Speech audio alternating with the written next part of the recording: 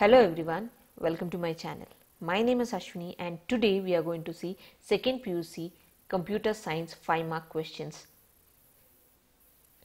I have listed out all the questions from 27th question to 37th question according to the chapter wise.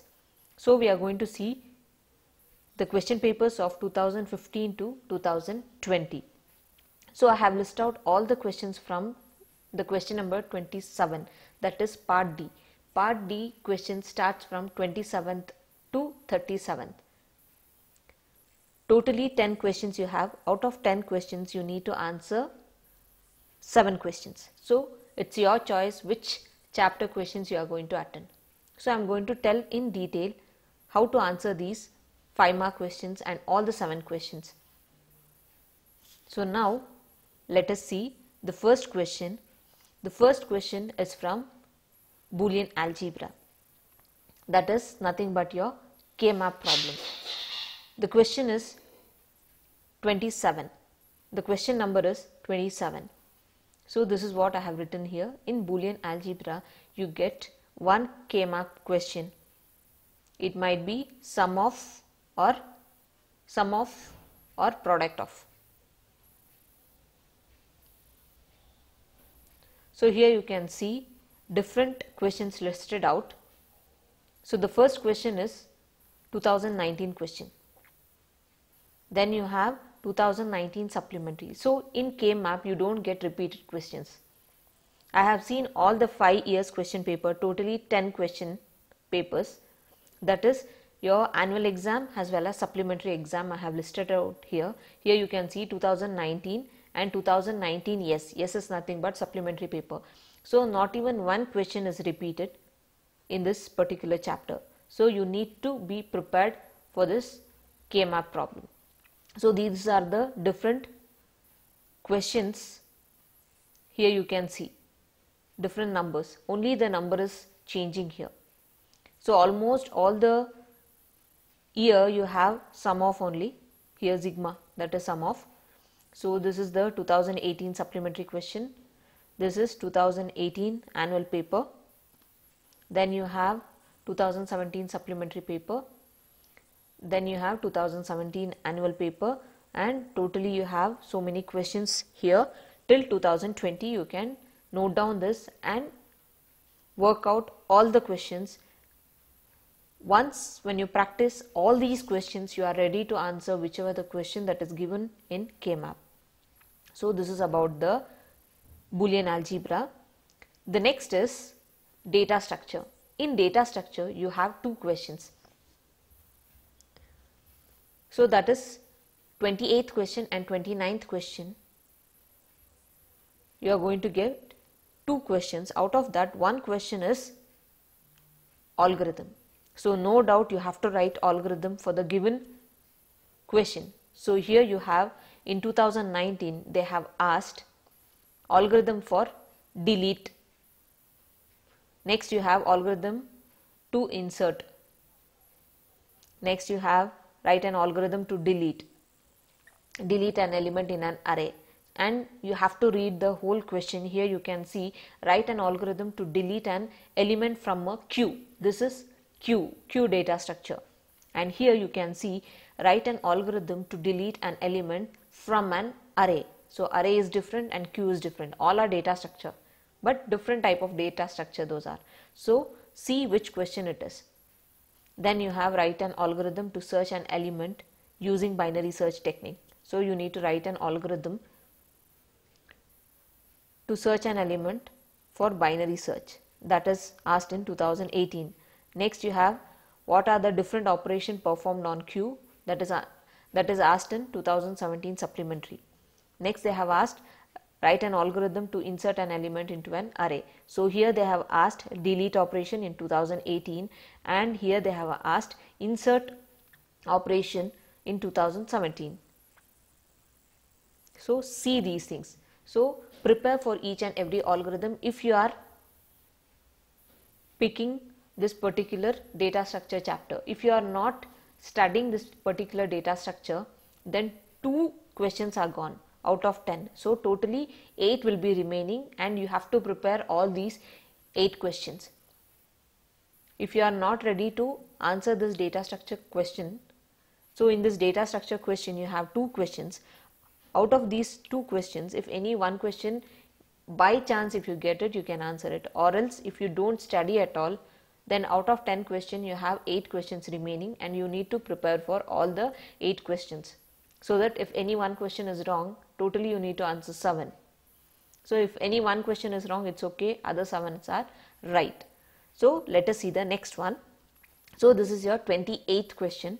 In 28th question they have asked what is primitive data structure and explain the different operations performed on primitive data type. So here some spelling mistake while typing. In 2019 they have asked. Next, explain the different operation performed on stack data structure, that is asked in 2019 supplementary. Next, you have defined queue and explain different types of queue with a need diagram, they have asked in 2018 supplementary paper. So you need to explain, first define it, next mention the different types of queue with a diagram, explain the concept. So next you have give the application of queue. So here they have asked in 2018. Next question is what is sorting? Write an algorithm for insertion sort, that is asked in 2017 supplementary. Next, what is stack? Write an algorithm for push as well as pop operation, in 2017 they have asked. So if you have not subscribed my channel yet, please don't forget to subscribe my channel. For the more information, click on the bell icon. Next you have write an algorithm to search an element in an array using linear search method. So here they have asked linear search. So in this linear search you need to write the algorithm. In 2016 supplementary paper they have asked. Next, write an algorithm to insert an element into a queue. So in 2016 they have asked this question. Then write an algorithm for deleting an data element from a queue, they have asked in 2015. Next, they have asked binary search algorithm in 2015 supplementary. Then explain different operations on linked list, in 2020 they have asked. The next question is what is linear data structure? Explain the operation performed on linear data structure. Even here you can see somewhere we saw in this previous topic. So these are different operations, like operation performed on linear search, binary search, all these questions are repeated. So make sure you are studying all the different questions. Next you have write an algorithm for insertion sort method. So you need to write for this particular insertion sort method. Next, explain the memory representation of a stack data structure using an array. In 15th supplementary they have asked. Next, explain any 5 basic operation performed on an array. In 2015 they have asked. Next, write an algorithm to search an element in an array using linear search method. So here is the linear search method. I was searching in the other slides, but it is in this slide only. So here you can see linear search method, the question is repeated. Here you can see they have told you operation performed on linear data structure, and here they have asked algorithm for linear data structure. So in each and every data structure if you take, you need to study what is that particular data structure, operation performed on that particular data structure, and algorithm on that particular data structure. If it is a linked list or linear search or binary search or any other questions whatever we have. So make sure you study all the topics. Next one is object-oriented programming. That is your 30th question. In this you have only 6 questions here. and most of the questions are repeated. If you study these 5 questions, then you will get 5 marks in this particular question. So here you can see, mention any 5 advantages of object oriented programming, that is OOPS, over procedural programming language. In 2019 they have asked this particular question. So advantage, if they ask you, see here they have not directly asked you advantage of object oriented programming. They have added this particular sentence here, over procedural programming language. So just to confuse you, they have asked you. So here directly you can write 5 advantages of object oriented programming. Next, mention any 5 application area of object oriented programming in 2019 supplementary and 2017. Here in 2019 supplementary and 2017 as well as 2015 supplementary, they have asked this particular questions. The next one is explain the characteristics object oriented programming, that is asked in 2018. Next, explain the advantages of object oriented programming in 2018 supplementary, 2016 supplementary, 2015 as well as in 2019. This question as well as this question is same. So only the difference is they have asked in a different way. So just to mention that particular thing, I have listed 2 times. Next, give the difference between procedural programming language and object oriented programming. So that is what here is.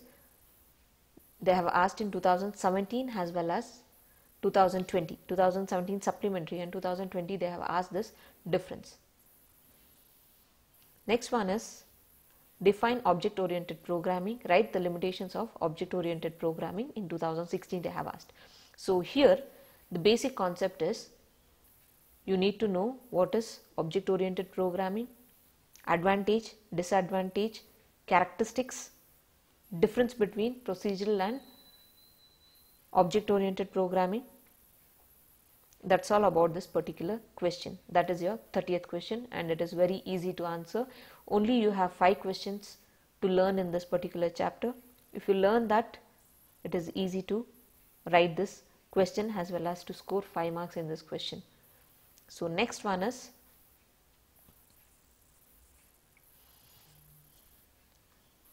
classes and object. The classes and object is 31st question in your question paper. So I am mentioning which question it is. So from the question number 27, the pattern does not change. 27th question will be your Boolean algebra, that is your K-map. 28th and 29th will be your algorithm as well as data structure related question. 30th question will be your object oriented programming. 31st question will be your classes and object. So that pattern does not change at all. And here you can see explain member function outside the class definition. Give an example they have asked. So in 2019 they have told. So here you need to write the syntax, give an example and explain this particular concept. Here nothing but you need to explain the scope resolution operator. You need to write the syntax, then explain with an example. Next you have second question is what are the member function in the class? Write any 4 characteristics of member functions. In 2019 supplementary they have asked. So what are the member function inside the class you are going to explain, and you are going to explain the 4 characteristics of member functions. Next they have asked explain the member function inside the class definition with syntax as well as program example they have asked. In 2018 supplementary and 2016 they have asked. So here you can see in 2019 they have asked outside the class. In 2018 supplementary as well as 2016 they have asked inside the class, explain with the syntax and program they have asked. Next, what is the significance of using access specifier? Explain any 2 access specifier with an example. In 2018 and 2015 supplementary they have asked. So you need to write what is access specifier. Then you need to explain any two access specifier with an example. That is nothing but your public, private as well as protected. You have different access specifier in your classes and object chapter. There they have told you any two you need to explain. Next is write the general syntax of defining and declaring the class and object and explain the terms they have told with an example. In 2017 supplementary, 2017, 2016, 2015 as well as 2020. So this is nothing but general syntax of declaring a class. How to declare a class. So first you are going to write syntax of a class, then with an example you are going to explain each and every term. Explain the term. Give an example they have asked. So both classes and object you are going to write the syntax, then you are going to give an example for that and you are going to explain the particular terms. So in all the 5 years they have asked this particular question. So make sure you are going to study this question. So here you have 5 questions here. All the 5 questions in this chapter is only class, syntax, example, declaring inside the class, declaring outside the class, access specifier. Only these questions are being repeated. So make sure you are going to study these 5 or 6 questions whatever you have and prepare for this. So this is the part 1. I have explained this.